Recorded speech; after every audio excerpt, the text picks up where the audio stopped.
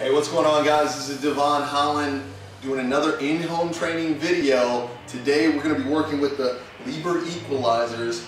I did a video just a couple months ago and I got a lot of comments on it, so I'm going to show you guys another progression that you can do at home. It's very easy. We got beginner, we're going to work all the way up to advanced. So if you want to work in your core and your upper body, you're going to want to watch this. Alright, let's get started. Alright, so the first exercise that we're going to do for any beginner to get started with this piece of equipment is an up hold. Now, all we really want to do here is get ourselves pushed off the ground. We want our feet off the ground and we want to be able to hold ourselves up as long as possible. And what that does is it's going to help build the strength in your shoulders, in your back, in your arms, and in your core, so you can get used to being in an up position, right? So after doing the up hold with the Lebert Equalizers, the next movement you want to do is knee raises, okay? So you're going to hold yourself up after you do the up hold and you're strong enough to really hold yourself up.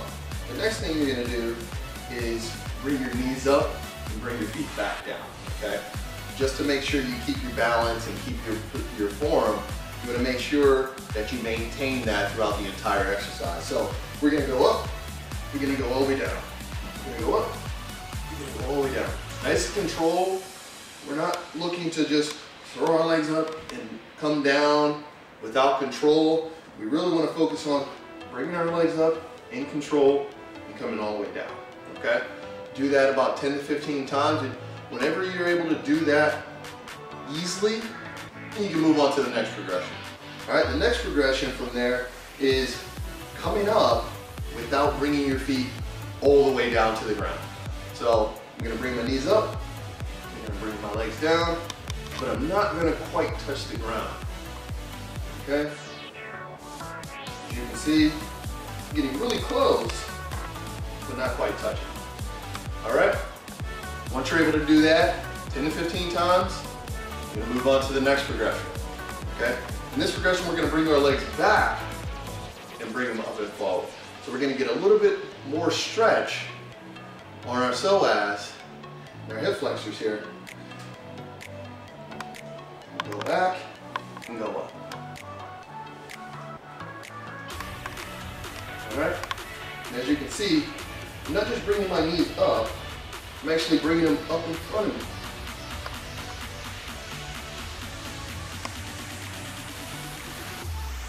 Alright, so that's the next one in that progression. After that, it gets a little bit more difficult, okay? Because not only are we going to bring our feet back, but we're going to bring them up, and we're going to kick our feet out, okay? So you're going to go from bringing your feet back, up, and kick out. Nice and controlled.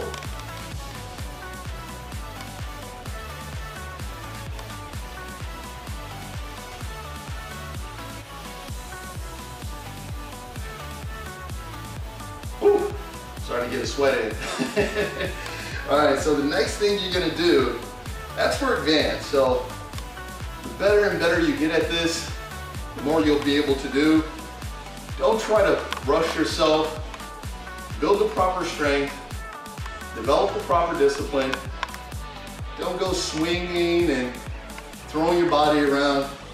These things do move. So if your arm isn't stable, as you can see, it lifts right off the ground. So you want to be very disciplined when you're using this piece of equipment. All right, so the next thing we're going to do, this is the next progression for this particular exercise. This is the last progression. You're going to bring your legs up, you're going to hold, okay? Bringing your legs straight out and holding. All right, this is the goal.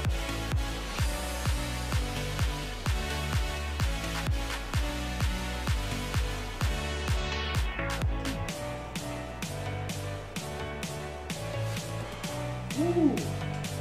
Man, I need to learn how to hold that longer. All right, guys, that's it. So you want to hold that for another 20 seconds. As long as you can hold it, get better at it, get your core strengthened, and then, hey, send me a video. Let me know how well you do. What part of the progression are you on? All right, hey, thanks for watching. I will see you guys later. I'll see you next time. Time to cool off. Woo!